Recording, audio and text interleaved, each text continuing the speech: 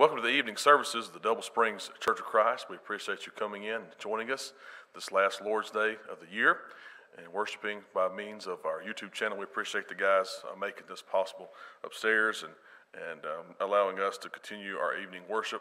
Looking forward to a good lesson Vance will have for us here momentarily. Don's going to lead us in opening prayer, and I'm going to lead us in a closing prayer.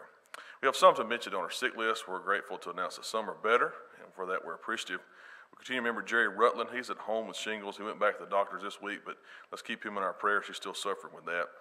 Elaine Garrison will have another cataract surgery tomorrow, and let's keep her in our prayers. Charles Tench, this is the father of Denny Tench. He's now at home, and as we mentioned on Wednesdays, doctors may think this was seizures instead of a stroke, and let's keep him in our prayers. Marjolyn Parker remains at Huntsville Hospital. Richard Beal, this is the father of Allison Moody, Roger and Dorinda's daughter-in-law. We mentioned that her father was going to have a biopsy for prostate. He'd come back for cancer, and he had surgery this past week. The surgery was contained, but they are going to send off all the different things, the cancers for pathology, and to see if he needs treatments. And I know they would appreciate our prayers for his recovery and also potential treatments in the future. Larry Alexander, this is the preacher at the White's Chapel Church of Christ in Fayette County. He suffered a heart attack last Sunday. He's doing maybe a little better, but still struggling in St. Vincent's East. Several of our folks on the COVID list are doing better, and for that we're thankful. We've been remembering all of these families. Some of these are coming out of their quarantine this week, and let's remember them. The Stevens, Bart Shannon, Jeff and Diana, Evelyn and Roy Lee Hicks. I believe she's still in the hospital at Killer. Wanda Hodge, she's doing much better. Kevin and Susan Thomas. Kim made some improvement. Greg Rooks remains on a ventilator in Coleman, but still doing some better. Tommy Edwards, Mark Posey, Tammy Glover, Tim Hodge, Tammy Osmer. One we need to mention is Clark Beasley. This will be the brother to Callie Alexander. She teaches at our tech center.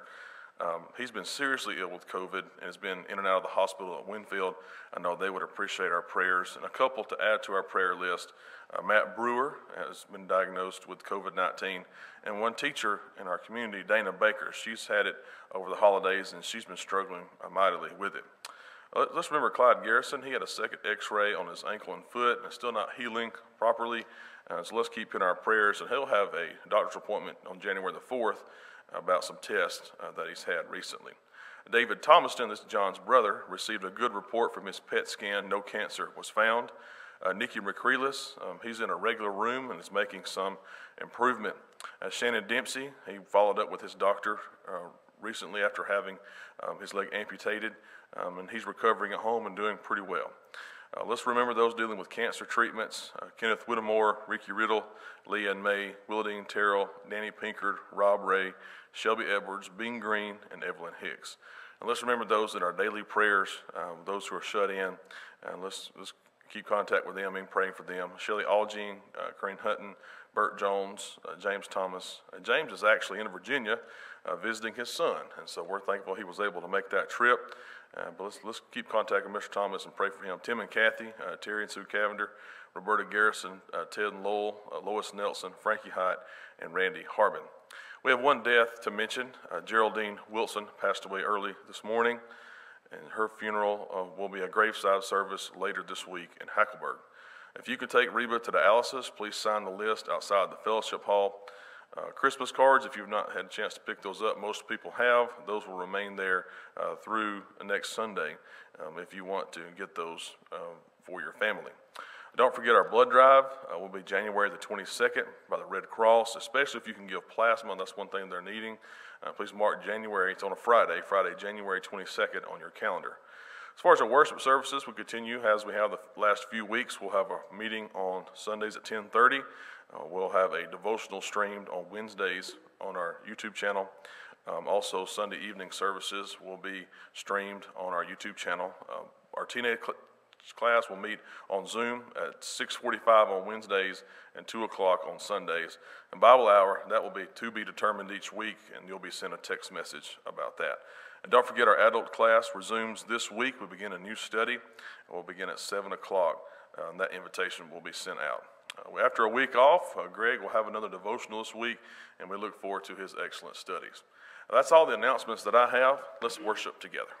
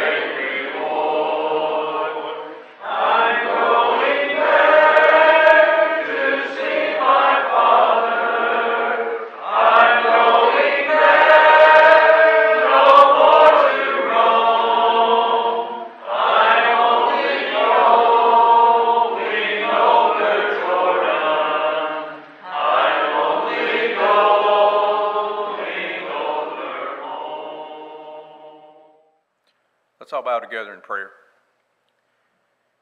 Gracious Heavenly Father, we are so thankful for the beautiful day that you have blessed us with. Father, we're thankful for the opportunity that we've already had this morning to come together and assemble here at the building and to worship you. And Father, now as the evening closes around us, we're thankful for another opportunity we have, this time virtually, to gather together and to worship you again. Father, it's our desire that the things that we say, the songs that we sing, the prayers that are offered, and even the very thoughts of our mind will be focused on you, honoring and glorifying you. Father, we thank you for this great opportunity, and we pray that each of us who participate in this worship service will be encouraged and blessed by our time invested in this service. Father, Justin has given us a long list of sick. Father, our minds are focused, and we're so concerned about the COVID-19 virus. Father, we know that it plagues our community and our nation and even the world. Father, we have many members who are struggling with this disease. And Father, it's our prayer that you would bless each of them. Father, we rejoice with those who are doing better, and we're so thankful for your care and your blessings for them. But Father, we know that there are many in our area and among our membership that are struggling with this disease, and we pray that you would bless them, that you would strengthen them, and Father, through your providence, that you would heal them. Father, we also know there are many others who struggle and have problems with other diseases like cancer and heart disease and other things. And Father, in this time where we're so concerned about the virus, sometimes it's easy to neglect these other people. Father, we pray for those who have cancer. We pray for those who are taking treatments for cancer, those who have heart disease, and those who have been injured in accidents. Father, we pray that you would bless each of these, that you would bless their families. And Father, we also know there are some who've lost their lives. Father, we especially want to ask your prayers to be on the family of our sister Geraldine Wilson. We pray that you would bless them as they go through this period of mourning, and that you would bless them as they go through the weeks and months ahead. Father, we also realize and we recognize that we're in a time in our country where we go through a transition of power. Father, we're so thankful that we live in a place and in a country where these transitions are peaceful. Father, we thank you for the leadership of our country. And Father, we pray for our new leaders as they begin to assume power in our country. Father, it's our prayer that as they lead us, that they will do so in a manner that will draw our entire country closer to you. Father, please bless us when we follow your will, and Father, please defeat us when we do not. Father, we're thankful for the church here at Double Springs. We thank you for each and every member. We're thankful for all of the diligent hard work that goes into making this congregation what it is. Father, we thank you for our eldership. We thank you for our deacons, and we ask that you bless them. Thank you for Vance and Justin and for their families. Father, we're also thankful for all of those who work so diligently in other areas to make this church what it is in this community. And Father, it's our prayer that the church here at Double Springs will be a shining light in our town, in our community, and around the world. Father, we know that we sin often. Father, it's our desire that we would live sinless lives, but Father, we know that we fail you and we disappoint you, and we do things and say things and think things that are wrong. Father, we are so grateful for Jesus. We're thankful for the great sacrifice that he made on the cross for us, that he was willing to go to the cross and suffer the disgrace and suffer all the pain and agony. And Father, we recognize that it's our sins that held him on the cross. And Father, we're thankful that he was willing to do that he loved us enough to do that.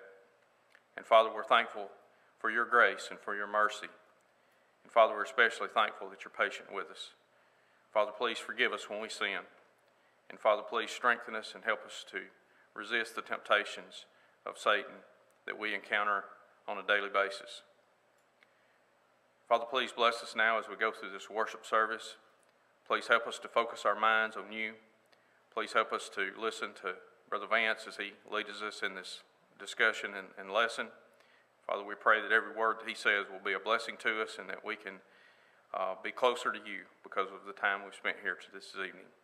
Father, all these things we ask in Jesus' name. Amen.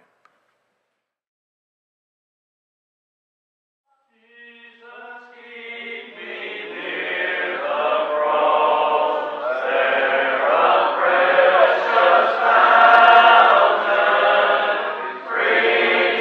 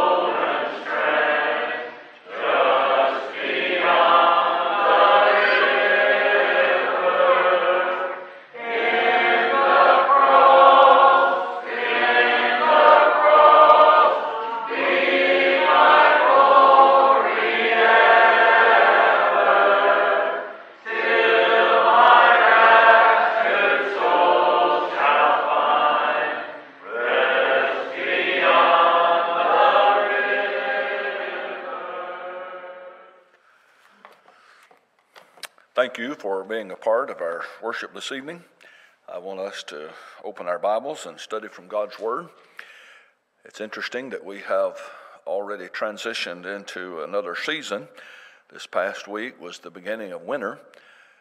In Genesis 8, verse 22, the Bible says, while the earth remains, there will be seed time and harvest, day and night, cold and heat, summer and winter shall not cease from the earth. And God's been faithful, and we have seen that. We've had some cold days, but today has been a beautiful day. And now as the evening shadows have drawn about us, I want us to open our minds and our Bibles to a lesson from God's holy word. I want us to think about some lessons from 2020. Joshua said in Joshua 14 and verse 10, really recording the words of Caleb, God hath kept me alive for these 85 years. And God has kept us alive, if we live just about 4 more days, through another year upon this earth. This has been a unique year.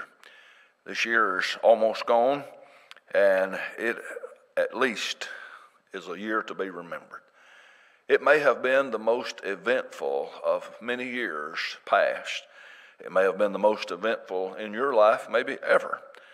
And I think most of us, none of us really wanting to kind of wish our life away, but we would like to kind of get this year behind us. We know that when Friday morning, Lord willing, comes around and we pass into another year, that it'll not be magic of where everything will just change. But we hope that next year is a little different than this year's been. Time and experience are great teachers. Laban said in Genesis 30 and verse 27, I have learned from experience. Job 32 and verse 7 says, days should speak, and multitude of years should teach wisdom. Sometimes it doesn't. Sometimes we're real slow to learn even the lessons of history. But I hope that the days have spoken and that this year has taught us some things. But ask us maybe, what lessons have we learned? Philippians 1 verse 12, Paul said, the things which have happened unto me have fallen out to the furtherance of the gospel. Just think about some things maybe that have happened this year, maybe to you or to your family or just in life around us from day to day. In Job chapter 1 and verse 13, the Bible says, there was a day when all of Job's children had gathered together in the eldest son's house. I wondered at the end of that year, when Job looked back on that year, it must have been quite an interesting inventory that he would take. This year ends with hospitals full, with funeral homes having to tighten their schedules to bury the dead. So I want us to notice just a few lessons from 2020. Number one, think about the brevity of life. It almost seems like about a month ago that we were kind of ringing in the bells, so to speak, for 2020. And it almost seems like that's just been a month or two ago. And here this year is already going down in history. Psalm 37 and verse 25 says, I have been young, but now I'm old. And this year carries us all in that stage from being younger to being older. In Acts 7 verse 58, the Bible says that they laid the garments as they stoned Stephen at the feet of a young man named Saul. And then in Philemon, verse 9, Paul refers to himself as Paul the Aged. And I've often said that we can go from that being a young man to an aged man rather quickly. And as we look back over 2020, I think we'd have to say that tells us about the brevity of life. The psalmist said in Psalm 90 and verse 10, possibly a psalm of Moses, when he talked about the days of our years being 70, by reason of strength that'd be 80 years. But notice he said we're soon cut off and we fly away. James said in James chapter 4, what is your life? It's even a vapor. And I think we can see that as we kind of look back over 2020 and how quickly it has passed. Job said in Job 14, man that's born to woman is a few days, full of trouble, cometh forth as a flower, and is cut down, fleeth as a shadow, and continueth not. Peter said, for all flesh is grass, and the glory of man is the flower. Grass withers and the flower falls. 1 Peter chapter 1 and verse 24. This year will be unique, the coming up for me, because being born in 1956, the year 2021 has kind of a unique place in history for somebody that's born in 1956. In 2021, folks born in 1956 turn 65.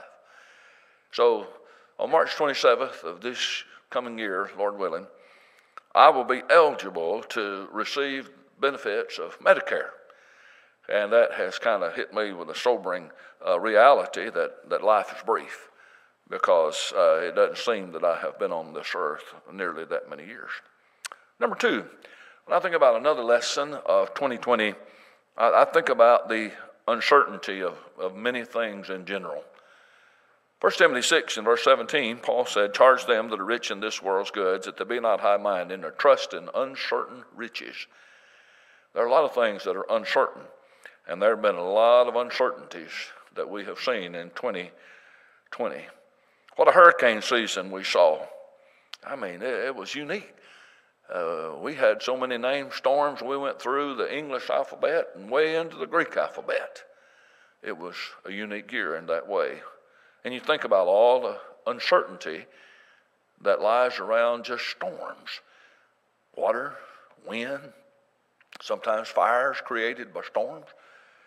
And all of this brings about the uncertainty of things. I'll never forget, back in March, early March, my brother had been living in Michigan for 47 years. And he said, "I've never seen the economy as good as it was in Michigan the first week of March. And the last week of March, he said, I've never seen the economy as bad as it was in 47 years. And that's just kind of the way it was for this year. And all the uncertainties that surround us. And here's, Lord willing, on Friday of this week, when we start another year, we're going to start a year, one of these years, that we'll never finish.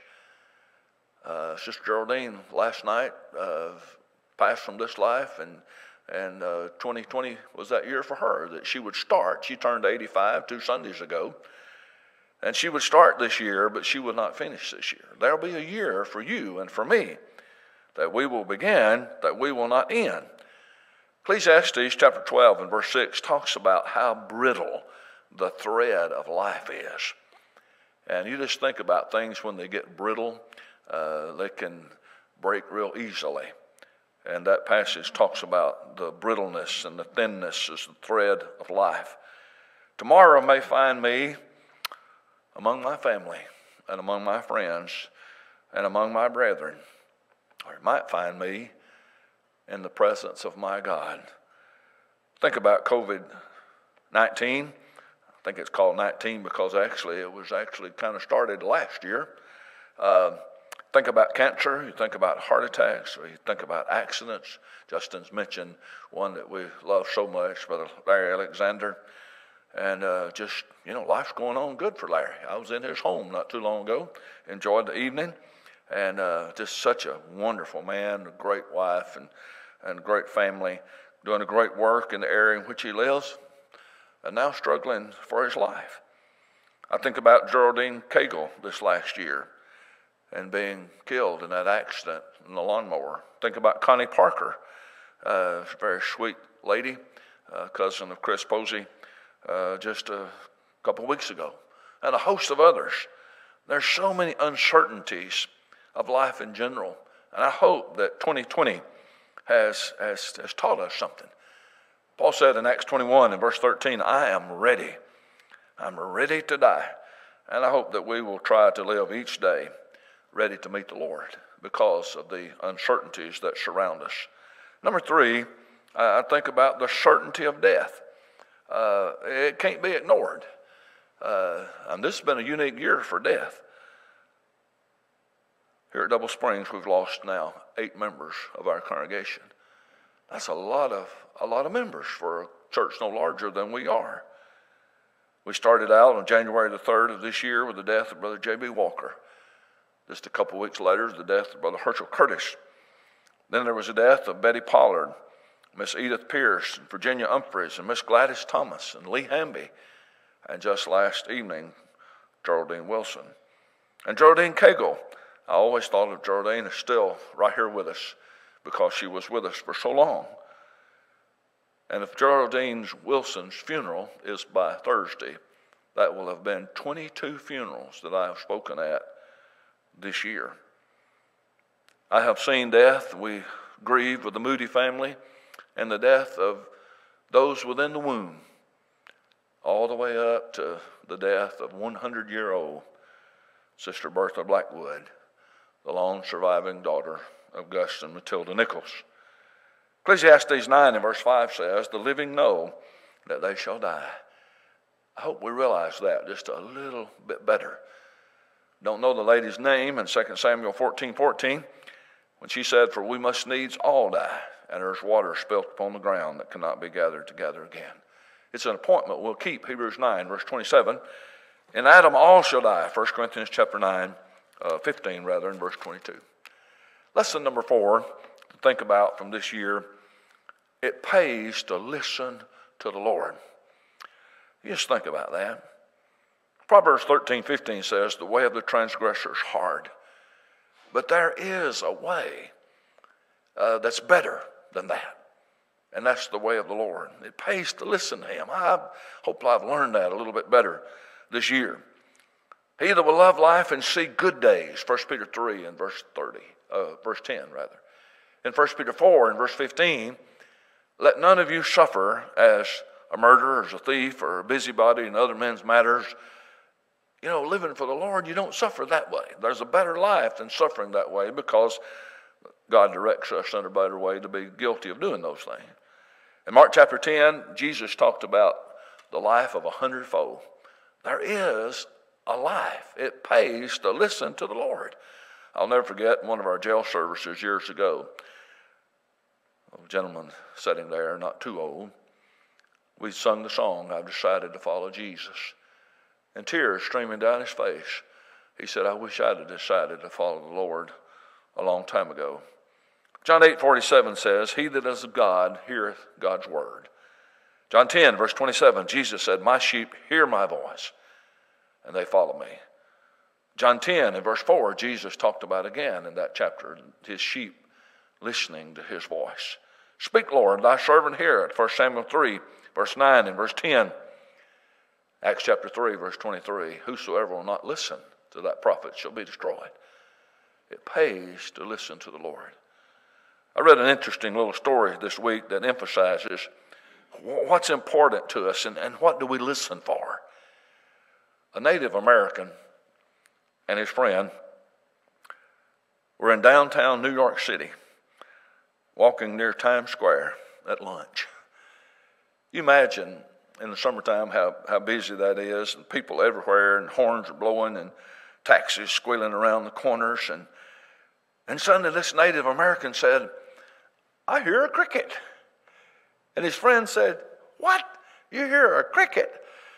And all this rustle and bustle, you hear a cricket?" He said, "Yeah, I hear a cricket." And he stopped and listened. He said, "I hear it." And he walked across the street to where there was a big shrub basket. And he looked, and sure enough, there was a cricket. And that man said, "You must have superhuman ears." He said, "No, it all depends on what you're listening for." And he pulled some coins out of his pocket, and he just threw them down on the sidewalk.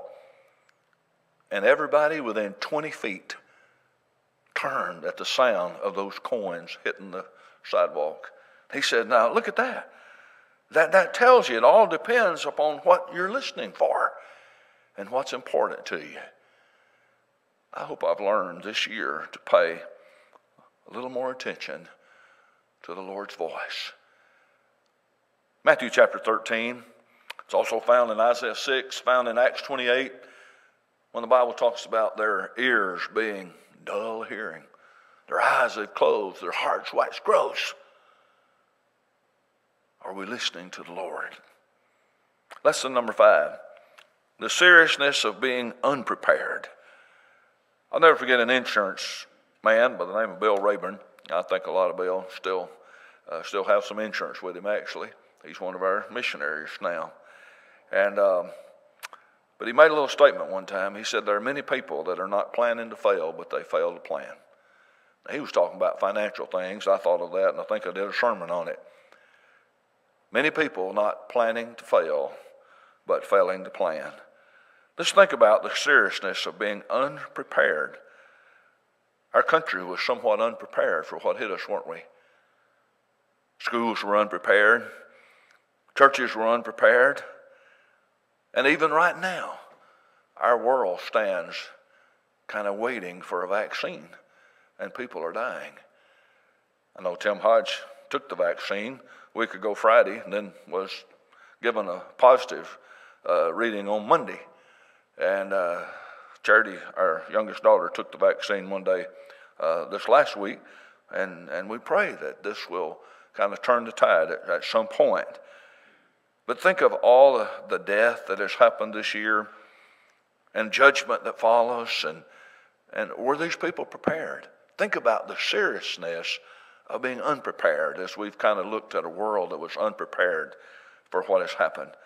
The Bible teaches us to be prepared for death. That farmer in Luke 12 and the rich man in Luke 16, they were not ready for death. Paul said, I'm ready for death in Acts 21 and verse 13. In Matthew 25, we see the example in the parable of the virgins, some that were not ready. And then the parable of the talents, and then the judgment scene. There were people that were not prepared. As we think about a world that was unprepared, let's make sure that we are prepared. Set thine house in order, for thou shalt die and not live. Isaiah 38 and verse number 1. Let's make sure that we are prepared. Another lesson that I've learned from this year is the power of Satan. You just think about Satan. Luke 22, verse 30.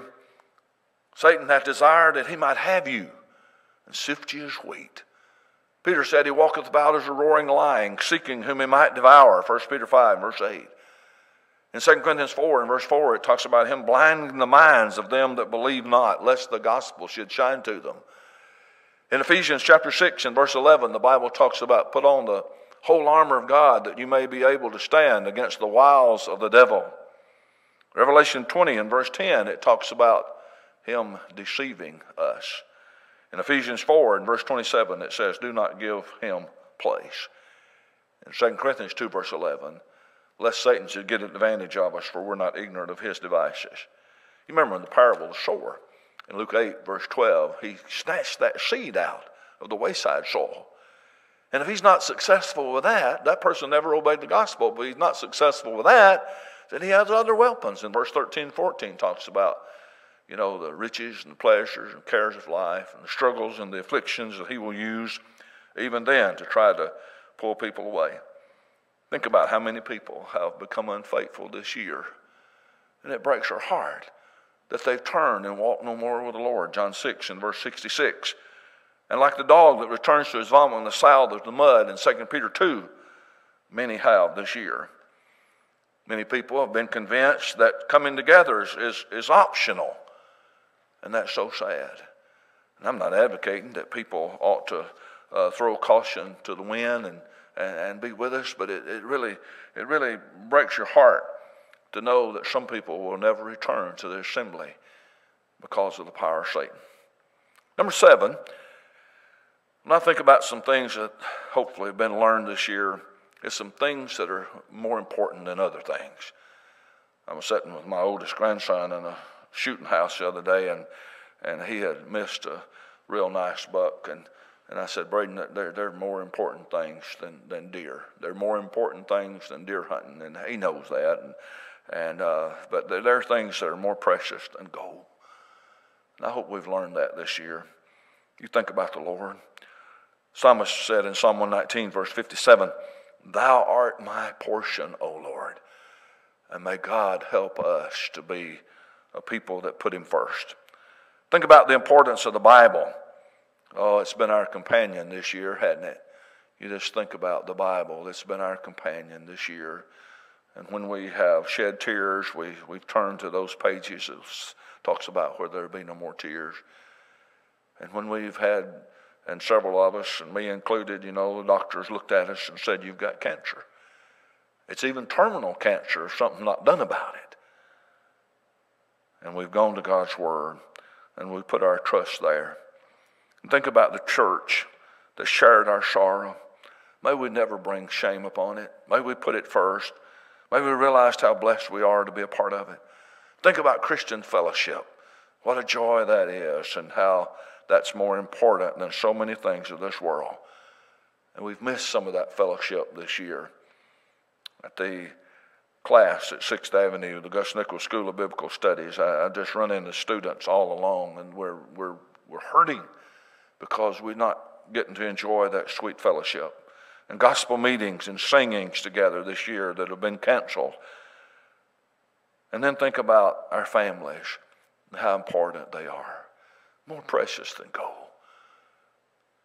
There's some things that are more important than other things. Let's keep them in their perspective. I hope heaven has gotten more attractive to you. There have been so many people that have departed over the last few years, and I really believe I've reached that point where I know more people who have died than I know alive. I hope these lessons will be helpful to us. Number 8, I think about the never-ending need to grow spiritually. Justin talked about last Lord's Day being strong. And may God help us to be stronger. Our faith needs to be stronger.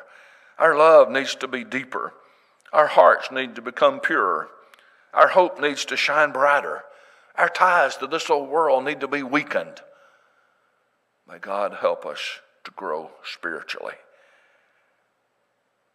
Next to last, I think about the power of little things that I have seen this year. I've seen medical workers go to the second mile and further. I've seen little, even young children trying to make an impact in this world. A little boy just on the news a couple nights ago had come up with some kind of way and had raised several $1,000s to help the needy. You think about a kind word. Proverbs 25, verse 11, talks about a word fitly spoken.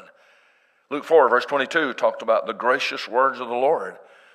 The virtuous woman of Proverbs 31, in verse 26, she openeth her mouth, and in it is the law of kindness. And think about kind deeds. Jesus talked about just a cup of cold water. You think about, to a very thirsty person, what a blessing a drink of water is. People have sent cards and texts and calls, and there have been acts of kindness. People helping with our streaming services, people helping each other, people doing doctor trips, people working with meals, with the shut-in, the grieving. The power of little things. They become big things, and God takes notice. But the last thing that I'll mention, when I look back over this year, I have seen the agony of concern. Paul talked about in 2 Corinthians 11, verse 28, the cares of all the churches. I've seen it in the eyes of our elders, the agony of caring, of concern. Philippians chapter 2, Paul talked about the sickness of Epaphroditus. And he talked about how that, the church at Philippi was concerned about Epaphroditus, and Epaphroditus was concerned about the church at Philippi being concerned about him. And then there was the concern of Paul for Epaphroditus. You think about not only our elders, but parents and grandparents and caring Christians. There's agony of concern. We need concern one for another and compassion one for another. But I'm telling you, it can bring agony sometimes. And I've seen that this year. So, will 2021 be any different because we've lived 2020? I hope it will. Again, that verse in Genesis 30 and verse 27, where Laban said, I have learned from experience. We've experienced a lot of things during the course of this last year, and I hope that these things will prove beneficial in the year to come. You might be in our listening audience and not a member of the Lord's church or someone who's become unfaithful, then we would encourage you to think very seriously about your condition. We're going to sing a song together, as we extend the invitation of our Lord. And if there is a need that you have in responding to that invitation, we would encourage you to get with us. You can call Justin or myself, especially one of our elders, and we would be glad to meet you and to help you with that need as we open God's Word for the answer to your need. Thank you so much for being with us, and now let's sing together.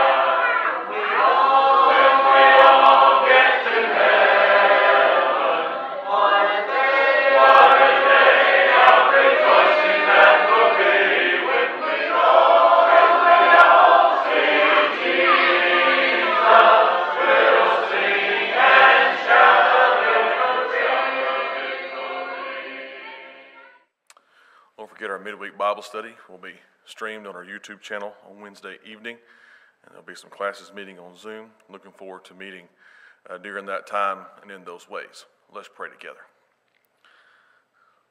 Our gracious and loving Heavenly Father, we are humbled by the fact that we can come before your almighty throne of grace, thanking you, Father, for this opportunity of worship. Father, we're grateful for the opportunity we can focus on you and take a break from the things in our world, Father, and things that may have our concern and our focus, and to realize that you're in control and that you're Almighty God and you care for us and love us, and we're grateful for that. Father, we're grateful for this opportunity to sit and study with Vance. We pray that we would learn these things and apply these things to our lives and help us to be stronger as a result of that, Father. Help us as we go throughout this week, as we conclude this year, if it be your will, that we may be able to finish strong and do good things and to be the church in this community, Father. I pray for those who are continuing to recover from various illnesses, especially those dealing with COVID. We just pray your blessings will be upon them, be with doctors and family members that are trusted to their care, Father. We pray for the Wilson family and Mayfield family. I pray that you bless them, give them strength, give them comfort as long as you can, Father. Father, help us now to live this week in view of your grace and your mercy. And it's this prayer we offer through the name of Christ. Amen.